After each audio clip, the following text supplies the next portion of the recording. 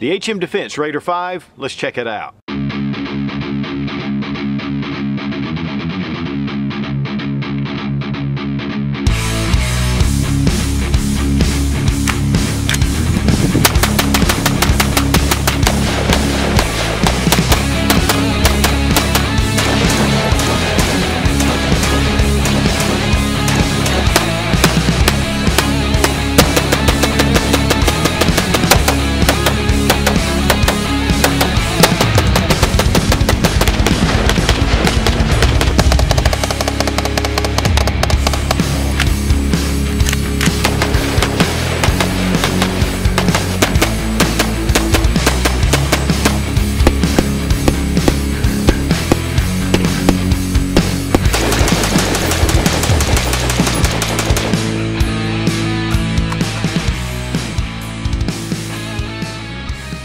There are a lot of different companies producing the AR-15, and it is one of the most popular selling firearms in the country.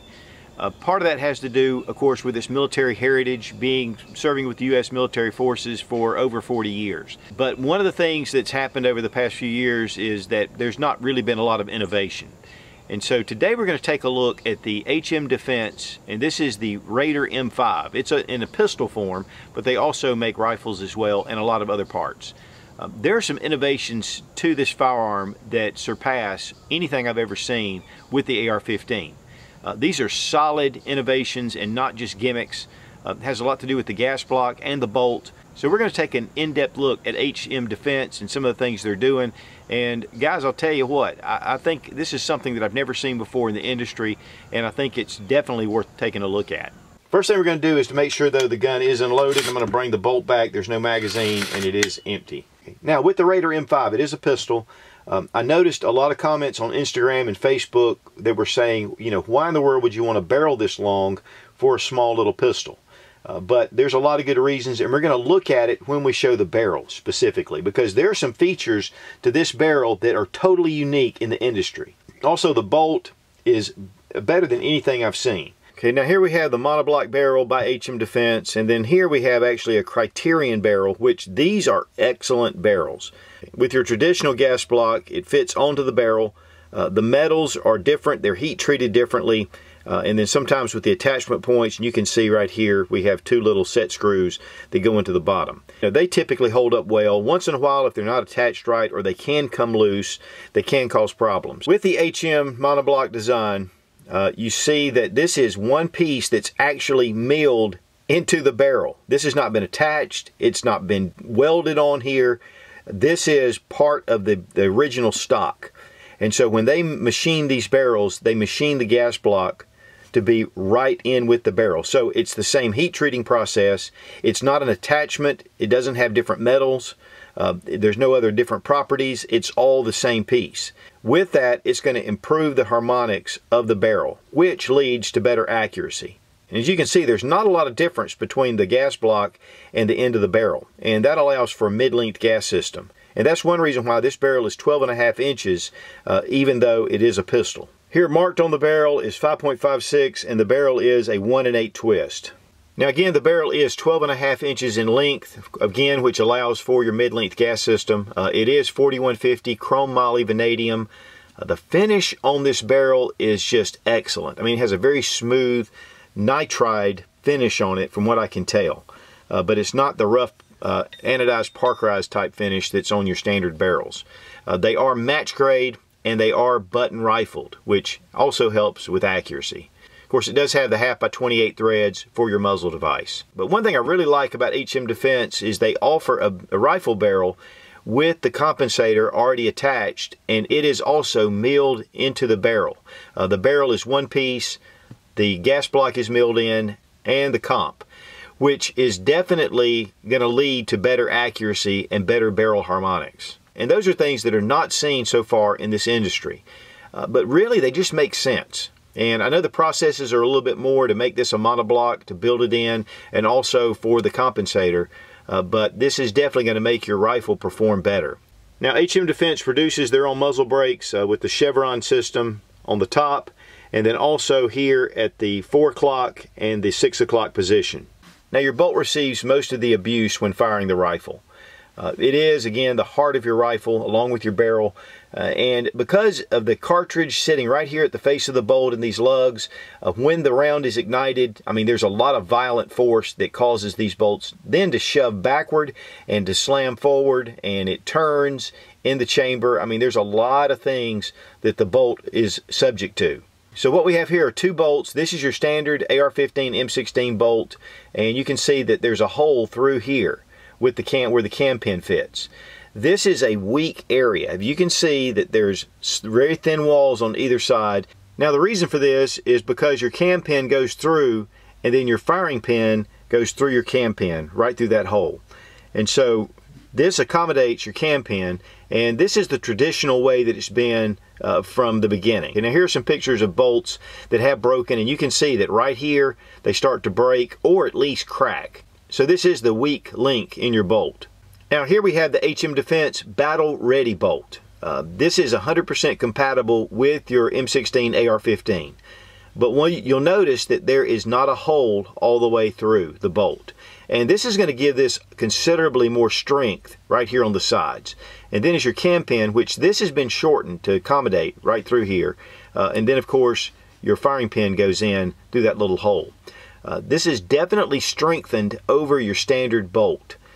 And again, that's where most of your problems happen. With the cam pin riding into your standard bolt carrier, it goes through, there's going to be more movement. But with this, it kind of locks into place and there's less friction on your firing pin.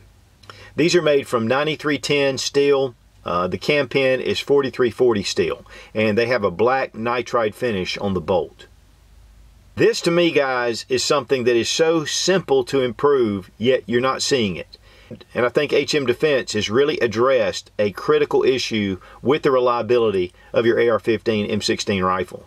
Now some may say that's an overkill, that they don't really have that many problems with their bolt. But I was talking to Robbie Wheaton about it, and he deals with problems with the AR-15 on a daily basis. This is a standard M16 bolt, and as you can see, there's a hole that goes all the way through. Your cam pin here goes all the way through this hole. On the new HM Denfense bolt, they didn't mill the hole all the way through. They left it solid on the bottom, and it's got a really nice radius in the bottom to prevent fracture points.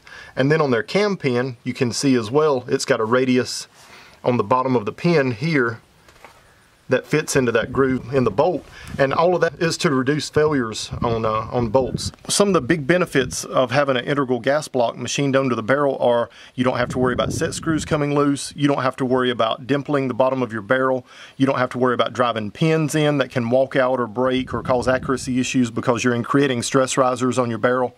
So this is a really innovative, forward-thinking move by these guys by integrating the gas block onto the barrel. Little aggravating point with me, we were out shooting and their gas port is a little bit oversized.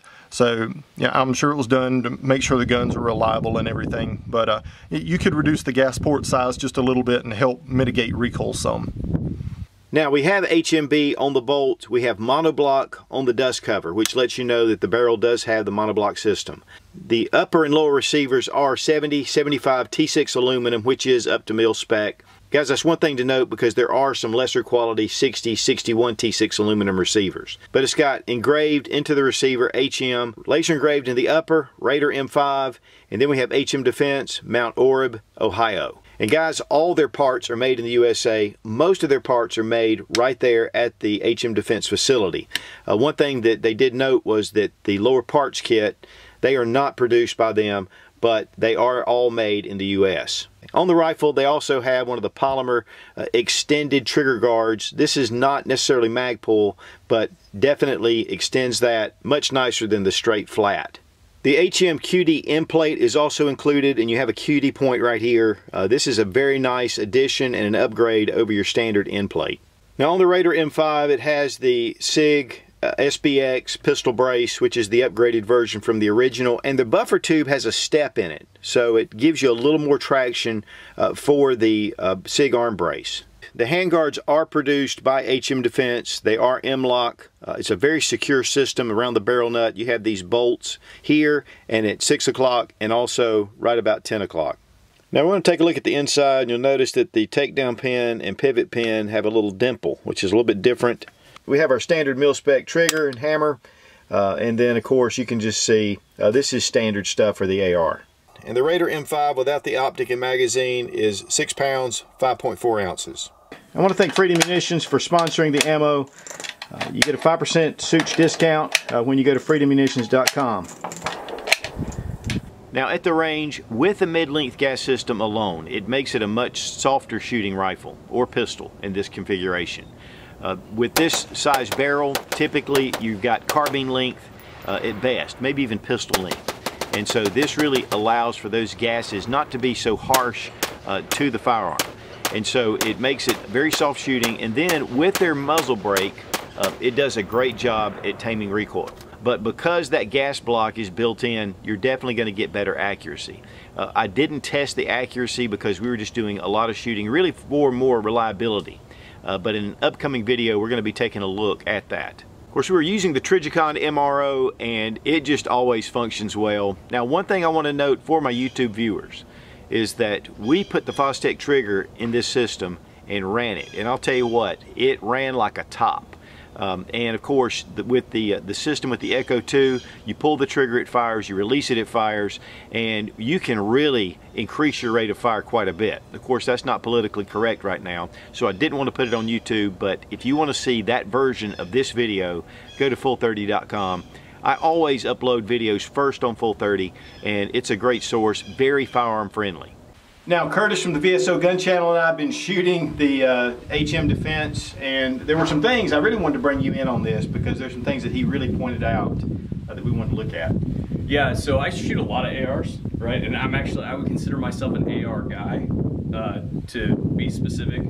I like to build ARs, I like to shoot ARs, and I've become very particular about a certain couple facets on AR builds that I see done wrong by a lot of manufacturers from time to time, and I think that several of them have been addressed on this gun that are just make the gun bomb-proof. I was really impressed with them, and the reason why is I think that they've really addressed two parts of the AR that are the weak links in the parts. And the first, we'll start off with the bolt here. So if we look at this and take this apart, what they've done is they've made it so that they've basically eliminated the weak link of the bolt itself.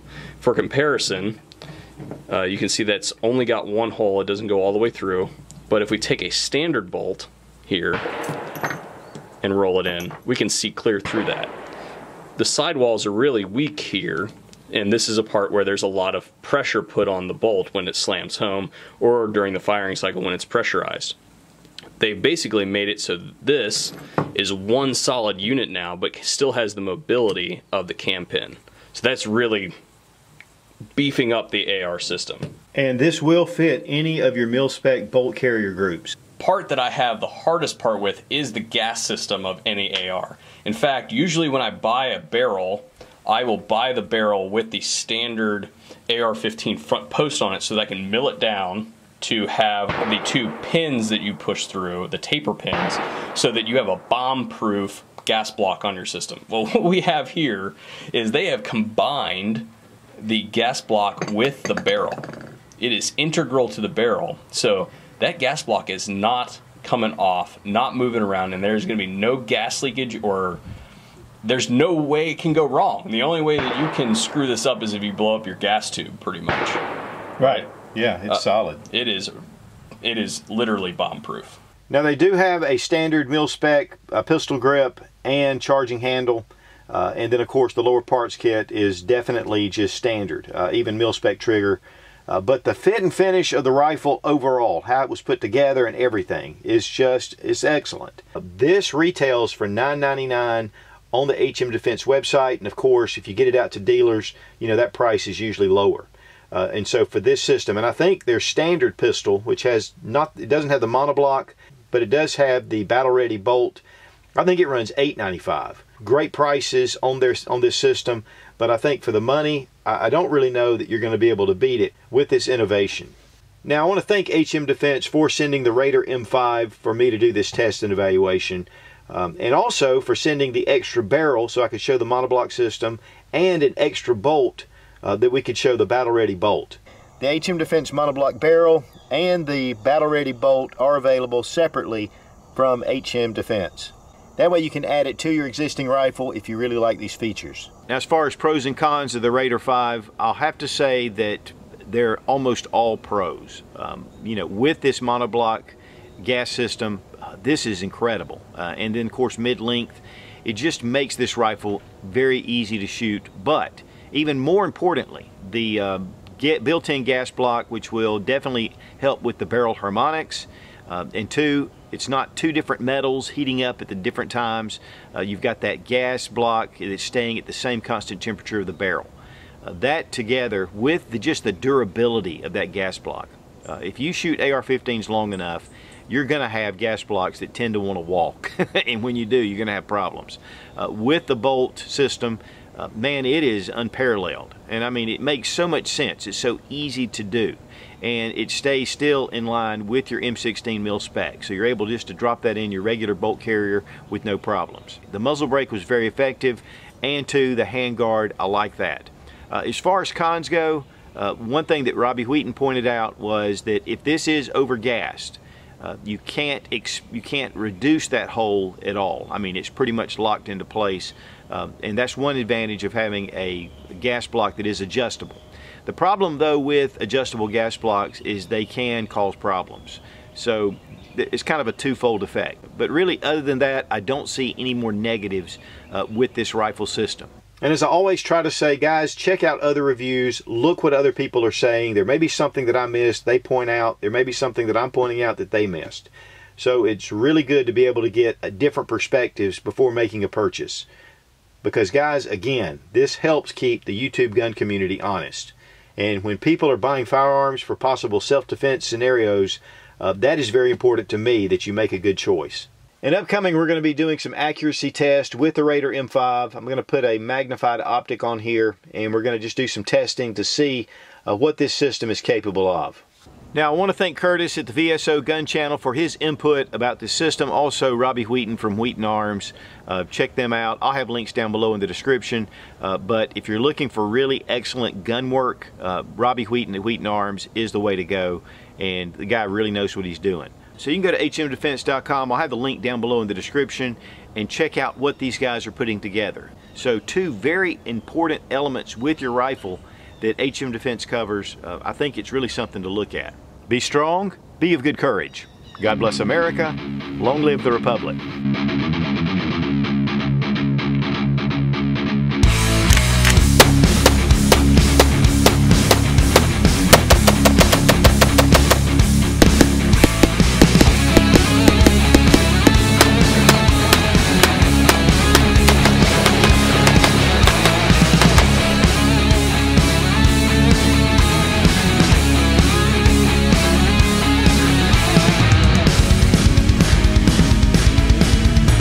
So that's the reason why this barrel is 12.5. Now HM Denfense, right? Now HM Denfense, okay. Now the barrel on the firing pin fits through that hole. So so your firing pin rests right through the. Now here we have the HM Denfense, and this is their baddie. This is a baddie bolt. Live action, like Turtle Man. In the place where I pointed out earlier. What was that? That was a real gun. Yeah.